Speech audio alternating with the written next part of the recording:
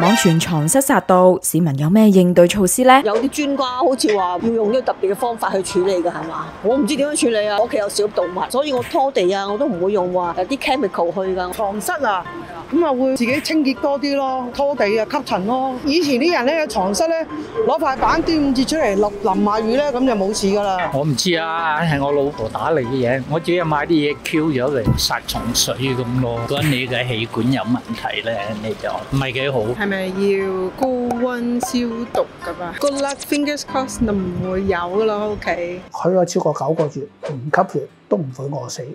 即係個生命力係非常之強。有啲人話可唔可以咩嘅超聲波啊，乜擺咩紫外光啊？你真係錢多。有啲人唔適當咁用直水刀，咁我哋嘅鼻毛又夾唔到啦，咁變咗你長期咁吸，長遠咧就有直肺病。熱啦、番梘水啦、風筒啊、燙斗啊，可以咧係處理到佢嘅。今集 Chat醫D 有化學博士 KKwong 同埋蟲害控制從業員協會嘅陳偉強講下點樣消滅床蝨先最安全，仲會教你檢查邊啲位置最易有蝨。嗱，其實咧我手上有呢隻咧就寫住滅蝨彈嘅，一般嘅跳蝨嗰啲就冇問題嘅。咁但係同你床蝨嗰種又唔係好同嘅，因為床蝨嘅進化得太快啦已經。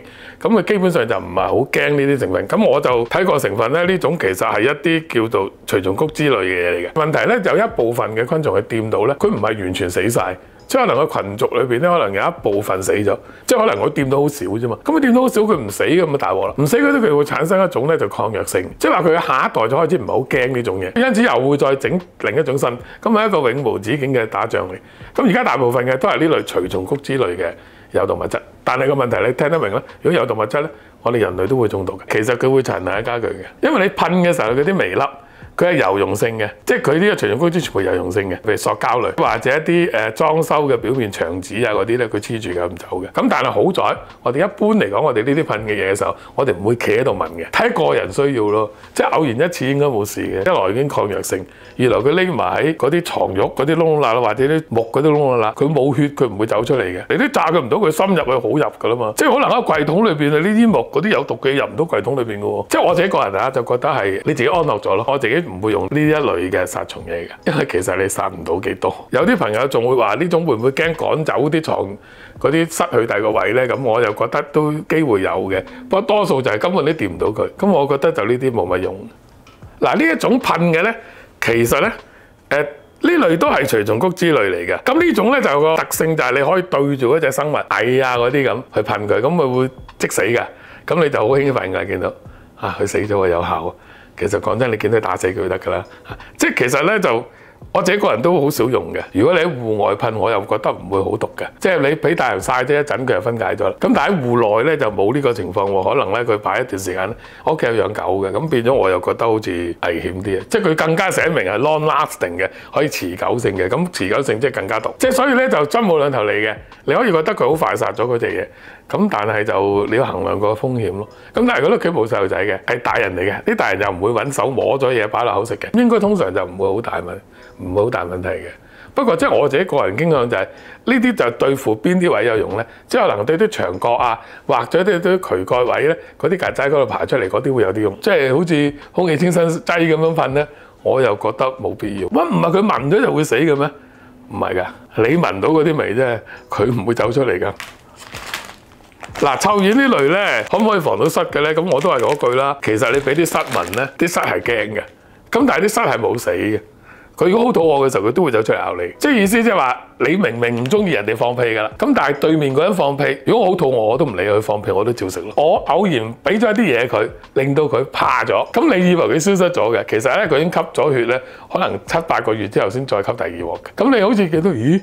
有效喎！我擺咗啲香料，有好多香料嘅，其實香茅啊，或者好多沙薑啊。但係你記住一樣嘢啊，佢冇消失到，佢肚餓嗰陣都會咬你。最近都有一類啲新嘅，咁嗰類咧就叫直藻土啊，係古代嘅 algae，即係藻類。跟住咧佢就直化咗，變咗化石咧，慢慢變咗石頭。咁啊結構變咗石頭咧，就好多利嘅位嘅。咁佢將嗰啲直藻土攞咗出嚟磨碎咧，就會產生一種好似玻璃碎嘅效果。咁嗰啲昆蟲咧經過佢嘅時候咧，係一定會刺穿咗佢外表皮。咁冇咗嗰陣蠟質，咁亦都有可能有一部分啲昆蟲咧會因為黐咗之後，佢會嘗試揾隻口咬甩佢，從而食咗一部分落肚，咁佢都慘到佢腸穿肚爛嘅。亦都有可能甚至當佢未死之前咧，你帶咗佢啲直咀刀去佢竇度咧，嗰啲竇裏邊嘅嘢咧都會中招。咁所以咧，佢喺短期裏邊呢個非常有效嘅，佢冇得再繁殖，抗藥性嗰啲咧就同佢冇關嘅。佢係用物理刺穿咗佢。嗱，我自己個人咧就只能夠用科學角度嚟講啦。如果你將直咀刀擺落肚咧，其實冇事嘅，即係你個胃咧就唔會俾佢慘穿嘅。咁你用電子微鏡會睇到微粒係尖有角嘅。咁呢度有一個問題啦，個微粒咧原來佢由0.1微米去到300微米都有，雖然大部分都係10去到200個微米。原來我哋鼻毛咧就隔唔到100微米以下嘅微粒嘅。譬如有啲人唔適當咁用直咀刀點啊？我床褥有直咀刀喎，啲蝨就會收工啦，噴到灑到成個床褥都係直咀刀，跟住拍下佢，拍暈佢，咁你就真係講俗啲，你真係都幾折墮啦。我哋個鼻毛又隔唔到啦，咳又吸唔到，就最後入咗個肺，咁變咗你長期咁吸就長遠咧就有直肺病。你嘅身體用得嚟呼吸嘅肺嘅面積咧就越嚟越少，所以如果你用嘅時候，你最好都係戴口罩咯，唔係想像中咁安全。所以我自己都唔會用。其實我屋企試過有蝨嘅，咁我哋整乾淨嘅方法其實好簡單嘅啫，勤力啲就得㗎。我當你張床褥係有蝨嘅，第一件事我想辦法用吸塵機吸咗佢。你將成個隔塵網擺落去啲番梘水度，啲蝨就唔得死嘅。你記住嗰個生物個面咧，個外表皮係油性嘅，佢一濕咗水咧，佢啲油性一冇咗咧，佢保護性能就冇㗎啦，咁會收工嘅。咁有啲人話乜番梘水做得啩？佢番梘水好多嘢都做得啩，一次唔得啫，可能啲蟲蛋仲喺度噶嘛，2次咯。你勤啲清潔咧，有問題唔係好大。唔好嘗試用咩紫外光燈去照佢，佢唔會死㗎。即係佢會怕啫，但唔會死嘅。燙頭有蒸汽嗰啲更加好。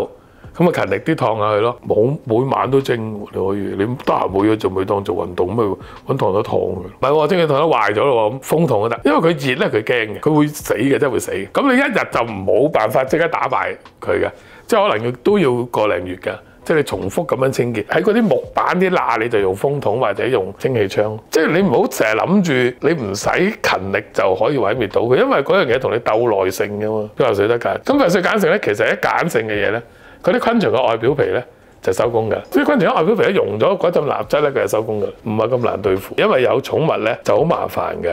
即係你唔可以用你周圍咁啊，種滅蝨蛋啊，或者其他古靈精怪捉走佢、梳走佢。咁啊，如果你不斷咁樣勤啲做，咁最後咧做好晒，跟住咪再滴嗰啲滅蝨嘅嘢咯。咁又唔係話好大鑊。即係如果咬咗，咪搽啲薄荷膏，通常2-3日到就得㗎。但係你拗咗就唔係2-3日㗎啦，拗咗幾個星期㗎可以，因為佢細菌感染啊，永居特拉嘅，即係好深色㗎。咁我哋見到嘅床蝨啦，咁就係一個好扁圓。而係嗰個大細咧，大概1粒芝麻、2粒芝麻咁。特徵咧就係主要就啡色嚟講咧，如果吸咗佢咧就會脹嘅。咁但係一般我哋見到咧，佢係扁圓嘅身體咧，係可以藏喺個木罅裏邊，可以藏得好深。第一，木材通常佢有個切口啦，有個筍口啦，有條罅啦。頭先所講，佢係好中意匿埋喺啲咁嘅切口嗰度，以保護自己啊嘛。第二，木材嚟講咧，有一個溫暖嘅環境，佢哋唔可以接受到太過低溫。咁有個木材嘅環境咧，能夠保持到佢哋居住嗰個溫度，同埋唔會一個好潮濕嗰個環境，或者好乾燥嗰個環境。特別係挨住你埲床下底嗰個地腳，以至沿住嗰個地腳伸延開去。所以如果屋企嚟講能夠鋪磚就鋪磚，唔好話床蝨就白蟻機會都細好多。床頭嗰部分，以至到挨牆嗰部分，就係啲床蝨最中意呢個地方。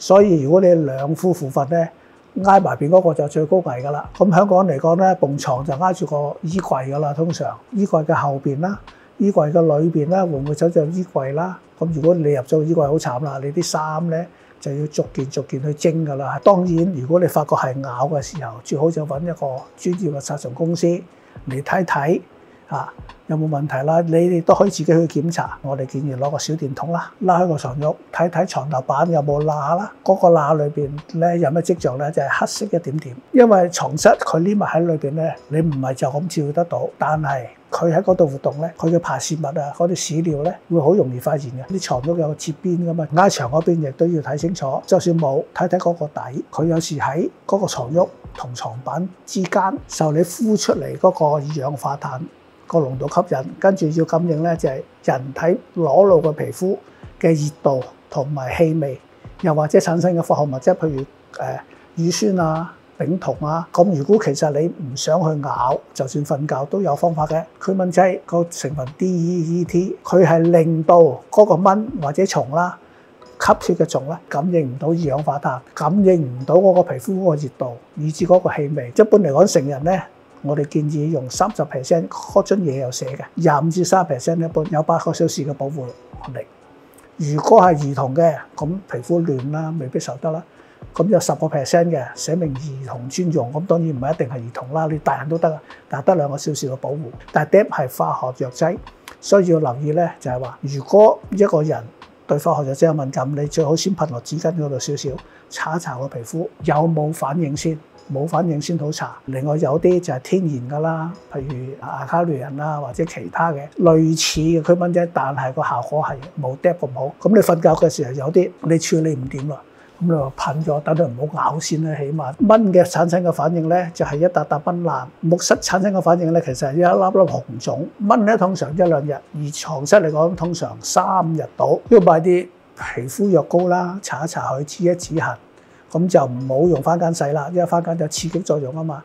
用啲即係中性溫和啲嘅。咁木蝨嚟講其實係全部個體，但係佢因為佢活動範圍唔大，所以佢會聚居喺埋一處，但係佢就冇一個社會性嘅行為。你有你吸，佢有佢吸，咁咧就1年大家聚埋嘅時候咧，只係交配一次嘅啫。個生命週期咧通常1年到嘅啫。咁佢繁殖由卵孵化1個禮拜到啦，佢呢個卵囊生出嚟咧，通常咧就有10幾20隻，2個禮拜之後咧，佢就可以去吸血噶啦。咁通常咧，佢哋就每個星期到吸一次血就足夠。咁呢個星期點解佢唔係日日吸咧？因為佢要消化啊嘛。佢有超過9個月唔吸血都唔會餓死，即係個生命力係非常之強。香港嚟講咧，90%係叫熱帶床蝨，除非係夜晚可能你瞓覺嘅啫。如果唔係，通常都喺20幾度以上，係好適合呢個熱帶床蝨去生存。其實香港咧10幾20年前已經有床蝨傳入㗎啦，大家唔使咁恐慌。佢咧就本身冇乜嘢病原體，令到你產生皮膚病。當然我哋都唔希望香港社區有啲咁嘅床蝨去到傳播。咁所以大家出去嘅時候啦，你個行李要包裹好，去到寄倉之前最好能夠揸住晒先去寄。去到個酒店，行李唔好放喺個地下，唔好放個地氈，行李架帶個電筒仔照清楚嗰個底洞附近有冇床蝨黏埋，有冇黑色嘅點點，先好擺個行李裏邊拆封。睇下嗰個床頭架，揭開嗰個床單兩邊各位咧風琴位啊嘛，拉直佢睇清楚啦，冇問題啦，你先好安心入住。翻到屋企唔好擺喺房，唔好擺床，唔好擺地下。嗰個地下咧要揾張白色膠紙鋪住喺度。點解白色就係容易睇到有冇床蝨走啊嘛？每件衫出嚟衣領最緊要留意啲睇唔到嘅地方，就3腳照清楚冇啦，擺落個洗衣袋嗰度，集合插埋一齊啦，攞去浸60度以上嘅熱水，浸10零分鐘啦，又或者攞去乾洗都得。你要掉依個床褥，要先處理咗先，你唔好將呢啲床蟲啦傳播開去。我哋見好多，哇個床褥咁新嘅，嗰個阿婆見到。唔好嘥，攞咗翻屋企，掉嘅時候處理好，我哋噴個藥水，包好晒先好去掟。倒翻轉，其實可能香港傳去外國都未定咧，可能本身香港多過南韓都未定咧，咁所以我覺得就係將要自己唔好亂咯，咁同埋都揾翻一啲治標又治本嘅方法咯。健康碼開通咗會員制啦，你哋加入咗未啊？只要 click logo 旁邊嘅加入，選擇80蚊健康會員，俾咗錢之後就可以成為會員。